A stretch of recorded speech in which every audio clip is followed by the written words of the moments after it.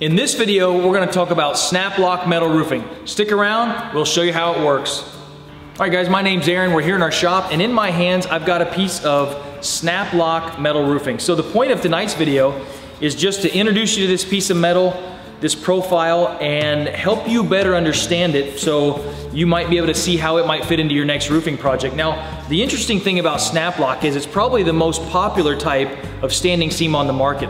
It's used widely in residential and commercial applications. So this particular panel is an 1 3/4 snap lock because of the 1 3/4 height of this leg here.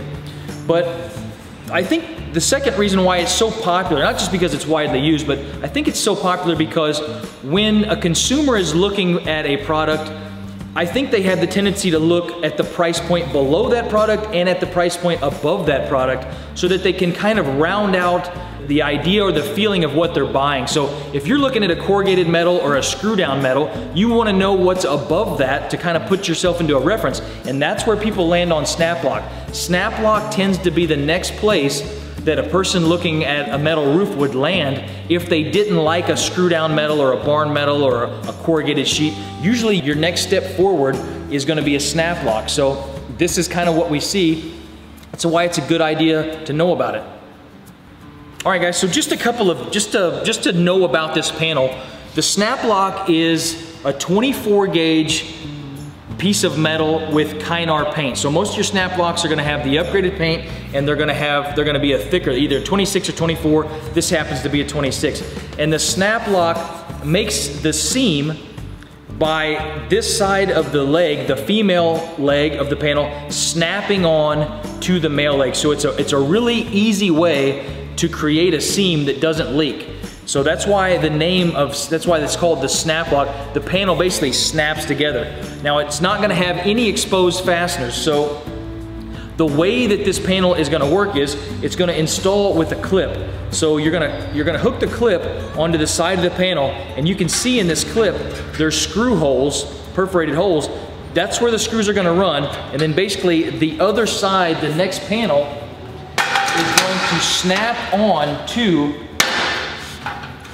where the screws would be on this. It's gonna snap right onto the other sheet.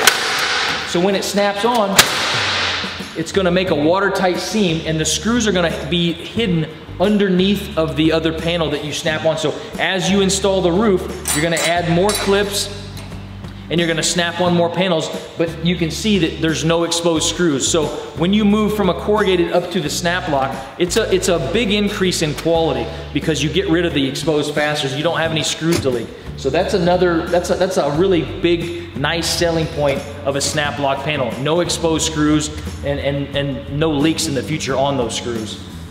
So the snap lock metal roofing, it comes standard in 18 inches wide. So you're gonna get 18 inches of coverage per panel, and we like to roll striations into the snap lock because it reduces the oil canning, and I think it's a good pan condition that goes with this snap lock metal. Now we can roll form this in different widths to meet different specs, but 18 inches fits out really good with the way that the coil is sold. So we roll form the 18-inch wide panel out of a 24-inch coil, and the 24s come out of a 48-inch master, so there's no waste. So that's about the best way to get the snap lock, is in an 18-inch wide. It's the most overall efficient way, so that's why it's 18 inches wide.